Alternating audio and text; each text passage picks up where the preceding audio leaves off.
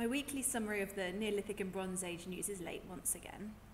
I've got a lot going on at this end, so my routine is all over the place. Anyway, let's get going and see what's been happening. Number 1, early Bronze Age houses found at Panaztepe in Turkey. Archaeological excavations at Panaztepe in the Izmir province of Turkey have revealed 5,000-year-old houses and pottery. These are the earliest remains and finds from the city. Panaztepe is a multi-period site that was in use right up until the Byzantine period. Although it is located around 10 kilometers from the coast, in the early Bronze Age, it's thought that it was an island with a port. This is based on geographical surveys, ancient fishing weights found at the site, and certain types of ceramic remains. It appears that Panaztepe was an important city in ancient times, sitting as it did between several significant civilizations, such as the Mycenaean and Hittite cultures. Number 2, mercury poisoning found in Copper Age skeletons. A team of researchers recently published a paper in the International Journal of Osteoarchaeology analyzing levels of cinnabar in prehistoric and classical period skeletons. The research brought together biologists, chemists, physical anthropologists, and archaeologists to study 370 skeletons from 50 tombs in archaeological sites across Spain and Portugal. In the paper entitled The Use and Abuse of Cinnabar in Late Neolithic and Copper Age Iberia, specialists reveal that cinnabar, a mercury sulfide mineral, was found in the highest concentrations during the Copper Age. At that time, cinnabar was used in powder form for decorative and ritual purposes due to its bright red colour. The research suggests that Copper Age individuals were exposed to it passively due to its widespread use, but also ingested it deliberately for ritual reasons. Number 3, Neolithic pits near Stonehenge, not natural features after all. The Guardian reports that Neolithic pits found in 2020, referred to as the Durrington Shafts, have been found to be man-made and date 2400 BCE. There are 20 pits in total and 9 have been investigated scientifically. Each shaft is 10 metres wide and 5 metres deep, and they form part of a circle surrounding the Durrington Walls monument and are located almost 1 kilometre from it. The circle is around 2 kilometres northeast of Stonehenge and 20 times the size of it. The pits were used up until the Middle Bronze Age. It's not known what they were used for, but it's likely they were of ritual significance to the builders of nearby Stonehenge. Number 4, study finds climate change led to the collapse of the Liangzhu culture.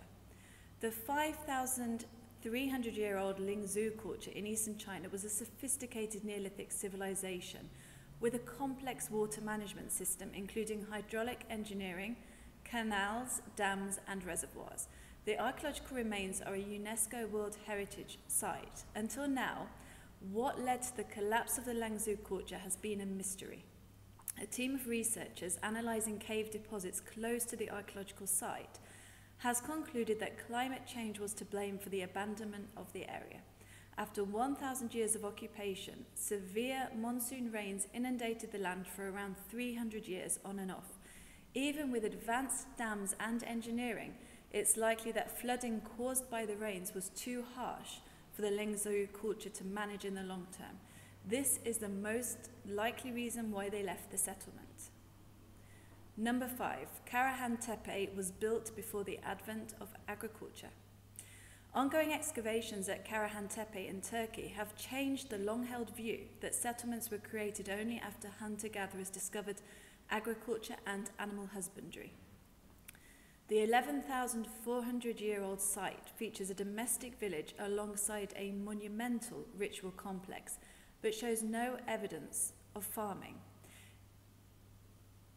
It is proof that complex settlements catering to everyday needs as well as more spiritual concerns arose when hunting and gathering were still the primary means of obtaining food. Experts now think that agriculture was the result of a settled domestic life rather than the cause. Only 1% of Karahan Tepe has been excavated so far, and is part of a vast network of Neolithic settlements with ritualistic attributes covering 100 kilometers. It was built around 200 years after the famous Göbekli Tepe. Number 6, experts trace origin of Transeurasian languages. Hundreds of millions of people across more than 8,000 kilometers speak what are classed as Transeurasian languages, including modern Japanese, Korean, and Turkish. Research led by comparative linguist Martin Rabitz sought to find the origin of these languages using linguistics, genetics, and archaeology. The results of this study were published in the journal Nature and conclude that the languages can be traced back to millet farmers inhabiting the Lao River Valley in China and Mongolia 9,000 years ago. The interdisciplinary approach analysed the vocabulary of 98 languages, evidence from 255 archaeological sites, and the genomes of 23 ancient skeletons. Number 7, metal detectorist uncovers 2 Bronze Age hoards in Cambridgeshire. A 13-year-old discovered 2 Bronze Age hoards near Royston in Cambridgeshire while searching with her dad and his metal detecting group. The finds date to 1300 BCE and include copper alloy axe heads, cake ingots, and blade fragments. Initially, 20 items were unearthed before the site was referred to professional archaeologists, who found around 200 objects in total. Although the hoards were discovered in September, information has only just been released on them, and an investigation into the objects is ongoing. Number 8, researchers analyse population change in Bronze Age Iberia. In 2500 BC, a thriving population in the Iberian Peninsula was building large settlements, fortifications, and funerary monuments. Towards the end of the 3rd millennium, many sites were abandoned, and experts haven't been clear why. Researchers have now analysed the genomes of 136 people from 3000 to 1500 BCE to see what this tells us about population movements during the transition from the Copper to the Bronze Age. They found that the El Agar culture that emerged during the Bronze Age had steppe-related ancestry, whereas the previous Copper Age population did not.